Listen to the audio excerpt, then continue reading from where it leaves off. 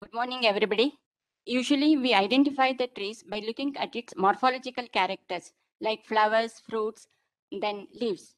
Once it is made into log form, or it is in a small size pieces, cut pieces, or in a finished product, it is difficult to identify.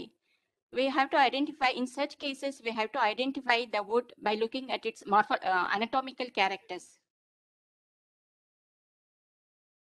When there is no leaves, flowers, fruits. Traditionally, all wood identification has been done using anatomical characters by macroscopic level and in microscopic level.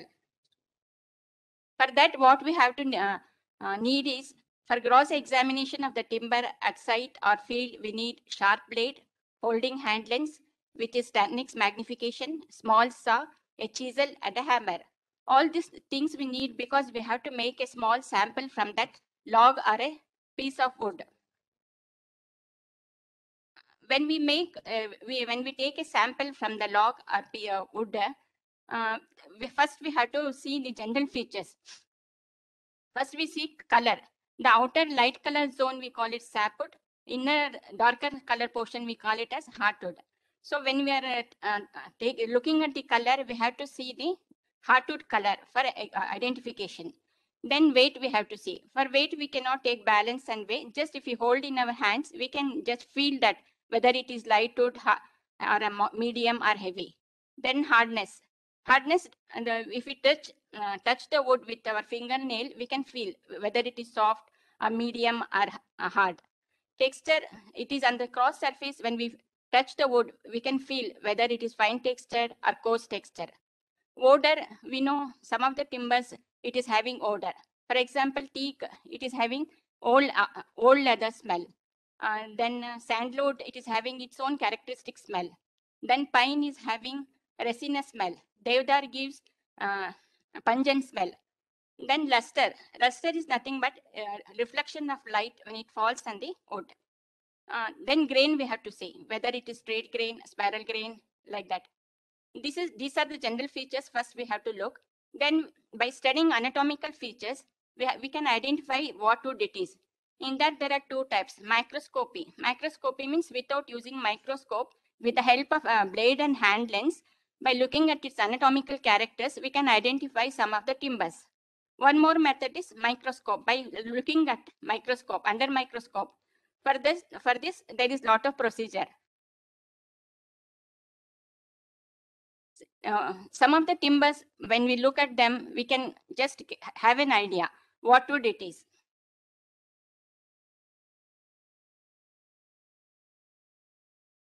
And fluorescent test also we do. For example, when we take a piece of Pterocarpus marsupium bijasal and put it in water, it gives a yellowish brown color. And the top it will give blue color, that is fluorescence. And when for a red sand test, when you put it in water and boil it, the same thing as shown in the figure, it shows. Fluorescence it gives. For examination, we need one hand lens and blade. This hand lens, when we see under this, whatever we are seeing with the naked eye, it is 10 times enlarged. First, what we have to make is, we have to make a small size block for our convenience size, where cross section, that is end grain. Then we have to give a fine cut we have to give with the help of blade, so that when we are cutting, the tissue should not be torn off. It should be very fine to expose the tissues. Once the tissues are exposed, then we have to see under hand lens. This is for microscopic observation. When we are seeing wood, we have to see growth rings, we have to see vessels, we have to see pattern, in vessels pattern we have to see, their arrangement we have to see, their size we have to see. Then when we are seeing parenchyma, we have to see type of parenchyma, its distribution. When we look at the rays, we have to see whether it is a fine rays or broad rays. First we have to see all these things, and then if any characteristic which is specific to the timber, means some diagnostic characters will be there, that we have to see. Almost all characters will be visible in cross section for identification. In case of few timbers, we have to see tangential site for repel marks. For example, Pterocarpus marsupium, all in Pterocarpus genus, all Dalbergia genus like that. A few timbers can be identified by looking at the by lens. For microscopic identification, first we have to make a under micro hand lens we have to see. Then we have to make a small block, perfect cross radial tangential. This we have to boil. It depends when we boil. If the wood is soft, it takes 2 days. It is very hard means it takes 10 to 15 days. Red sanders or Dalbergia latifolia, very hard wood means it takes more time to boil. Then with the help of sliding microtome, we take sections, cross radial tangential. Then we observe this under microscope. We have reference slides that we compare, then we'll give the report. Here in photographs, you can see cross radial tangential sections. After taking staining, this is how it looks. Coming to woods, there are two types of wood. One is non-porous. Non-porous means woods from conifers. They are also called as softwoods. Porous wood. Porous wood means they are from angiosperms. They are called hardwoods. If the pores or vessels absent means non-porous. Pores present means porous. Softwoods, they are needle-shaped trees, whereas angiosperms are broadleaves. When we study under lens or under microscope, this is how it looks. Non-porous means softwood without pores. First two photographs as shown in the slides. And porous wood means pores present.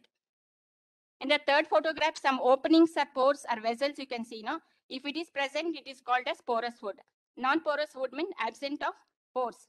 Difference between porous and non-porous wood means in non-porous wood, pores are absent, fibers are absent. Rays are present, it is fine.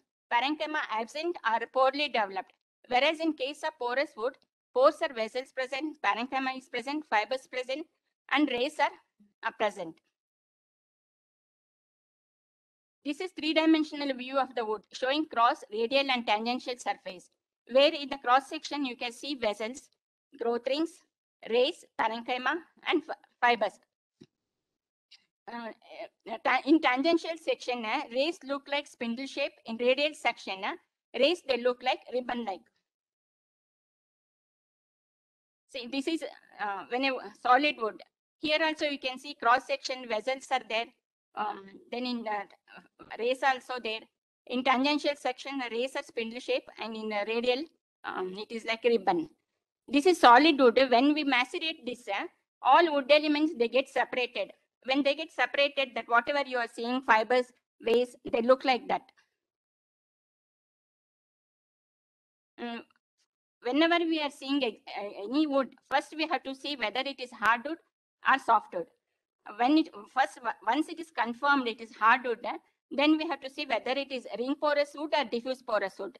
In ring porous wood, every year one ring will form. For example, teak, bent teak, all those things. We are seeing one line here. No, that is early wood portion.